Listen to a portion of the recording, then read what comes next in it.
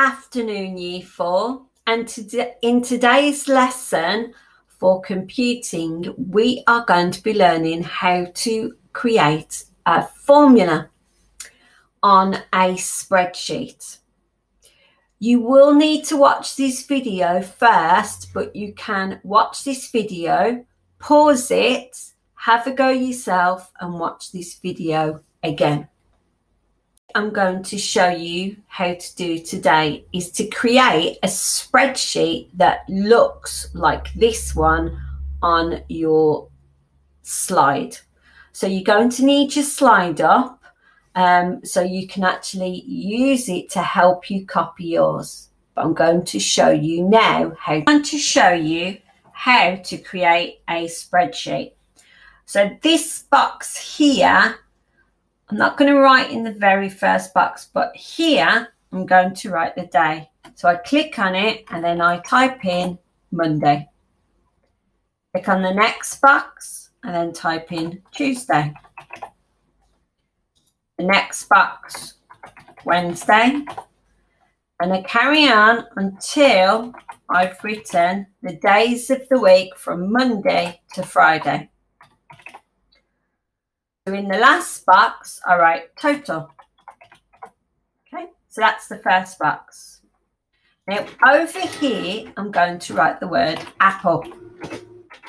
And I can change, if you notice at the moment, it's yellow. So I can change by going over to the right-hand side and choosing a colour. So I'm going to colour it green. And I just click on it and you notice it's changed colour. Now I'm going to write banana.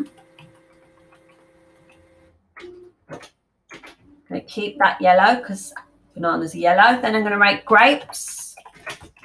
I'm going to change the colour so you go over on the right hand side and you colour it in by just click on it. And look, it's gone purple. Now I'm going to write strawberry. Strawberries are red, so I'm going to colour that red. And now I'm going to write orange. And oranges are orange. So I'm going to go over and colour it like so. So the next step is I'm going to write the numbers in the box. So I'm going to write 12, 11. Remember to click on the box to write on it. 9, 4, 8. And the next one is 4, 13, 8, 14, 2. And then the next one, I've got 7, 13, 16, 9, 6. And then strawberries, I had 5 on Monday, 5 on Tuesday, 2 on Wednesday, 0 on Thursday, and 9 on Friday. And then the last one, I'm going to have 7, 1, 13, 12, and 13. So that's the first step you need to do. So you need to pause the video now and go and do that on yours. You have to follow. It says switch your spreadsheet to advanced mode. So the advanced mode is just there. So I'm going to show you where the advanced mode is and then you can see what changes have happened. So here's my slide and I'm now going to show you how to put it on advanced mode. So right at the very top, you've got a pound sign, a speech bubble, ABC, an A to Z there, a graph, and then this key here. And if you hover over it, it says advanced mode. And if you click on it, what you will notice now is that the rows have been given numbers and the columns have been given letters. Pause the video and do that on yours. Instructions, you need to kind of do one after the other. So it says you have to click on cell G2 and you can see that on the slide, but I will show you on the video in a minute. Then you click on the formula button, then you click the advanced tab. So I'm now going to show you this on the video. So I'm going to follow the instructions again. So it's asked me to click on G2. So I'll go across, there's G, and then I go 1, 2. So this is G2. So I click on it there, and the box should be coloured grey. Then you go over to the formula button. So the formula button's right at the top here. So I click on it. Oh, I click on it. And then this screen should come up, okay? And you need to click the advance. Okay, so I'm going to show you that again.